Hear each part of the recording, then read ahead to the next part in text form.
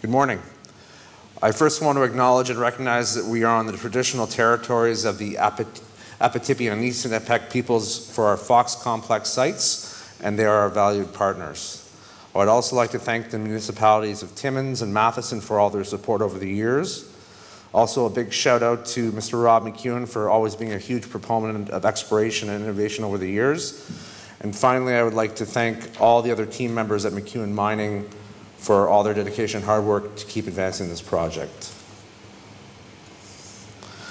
So just a little, I'll just be mainly speaking to the geology today. So just a little bit of background for the stock complex. So the stock complex is located approximately 40 kilometers from our current producing Froome mine at the Black Fox complex, which is located right here.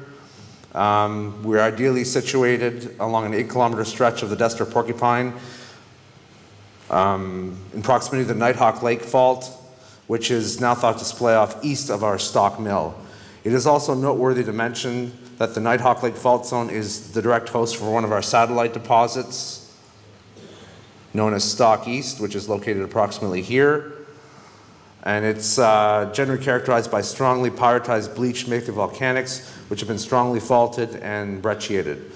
Some other noteworthy deposits along the Nighthawk Lake Fault include Aquarius, which is owned by Agnico Eagle, the Pomanex Zone, and the historical Nighthawk Mine, which are all to the west of Stock West. Just a little bit of history of the Stock Mine. So gold mineralization was discovered in the area by Hollinger Consolidated Gold Mines in 1961. And Stock West was discovered by McEwen Mining in 2019 with a discovery hole S1998 grading approximately 5.6 grams per ton over 30 meters core length and is located about 800 meters west of the former producing stock mine. Next, I'll give you a little bit of history of the historical stock mine itself. So there's three main shoots of the stock mine. The furthest one to the east is what we call the N2 chute, which is generally hosted by ultramafic rocks, while the hanging wall central and west zones, and the west zone is not to be confused with Stock West, are generally hosted by bleached mafic volcanics. Not much, and they're generally northeast striking and dipping steeply to the south. Not much is known about the M1, M2 zones at the mine, which are located in the upper portions, only to say that they're north dipping, which might be due to a rollover in highly deformed bleached mafic volcanics hosted shear vein systems. And it's also noteworthy to mention that if a decision is made to go back underground at the stock mine, there's a high potential for a possible remnant mining, as the gold prices were generally low over the years during when the mine was previously active and little exploration took place. And then just a little bit of history on where we've been doing our drilling at stock mine. So what you're looking at is a plan view of the stock property, zoomed in from that previous slide. So right here is the stock mine and mill located approximately here. Most of the drilling was concentrated from 2018 to 2020 at Stock West, located about 800 meters away, drilling right off Tritton Road. And then a decision was made in 2020 to start drilling more at Stock Main, which is the green points right here, and to continue drilling at Stock East in order to augment mineralization at Stock West and to identify mineralization proximal to the historical stock mine. This is a typical cross-section through Stock West, so this is through the heart of the ore body. So Stock West is generally northeast-southwest and dips, striking and dips at about 70 degrees to the south, slightly deformed, but generally has its planar features. It's also noteworthy to mention that the overburden is quite thick in this area, it's generally about 50 meters, but sometimes in excess of 120. So just a typical sequence to take you through, and this is the Nighthawk Lake Fault in the hanging wall and the Destor Porcupine Fault in the footwall. So in the hanging wall, we have a mix of pillowed mafic volcanics intercalated with cyanide porphyry dikes, and there's also a large porphyry body located right at the contact between the Nighthawk Lake Fault and multiple ultramafic volcanic flows, which we locally call TUV or soapstone.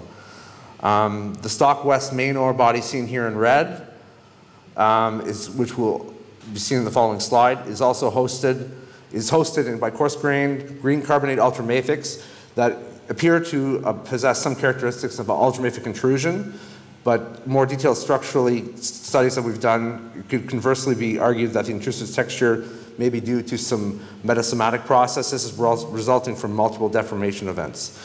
And then the final part is in the footwall of Stock West. It's characterized by the presence of additional ultramafic volcanic flows, a wedge of Temiskaming age sediments, and then finally porcupine sediments in the footwall of the Dester porcupine zone.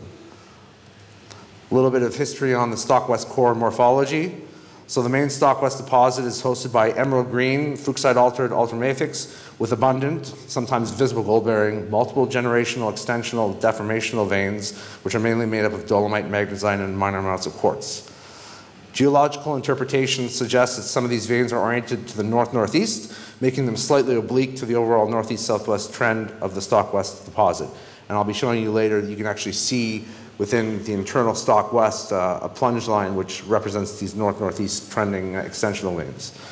The true thickness of the Stock deposit is somewhat variable, but for the most part it's about 20 to 30 meters thick and appears to be amenable to bulk style mining because of a good continuity in grade and width. So this is a zoomed in Stock West mine longitudinal all the way from Stock West, which is highlighted here in pink. This is our PEA, which identified about 255,000 ounces in inferred and indicated material. And then the background colors are the true width GXMs, that's grade times true width. So the hotter the color, the better the true width GXM. And then also noteworthy to point out is mineralized, high potential mineralized zones that we've identified through our drilling at Stock Main over the past couple of years, which could potentially represent early mining horizons as we eventually drive a ramp from surface all the way down to Stock West. What you're seeing here in blue is a preliminary ramp design out to Stock West.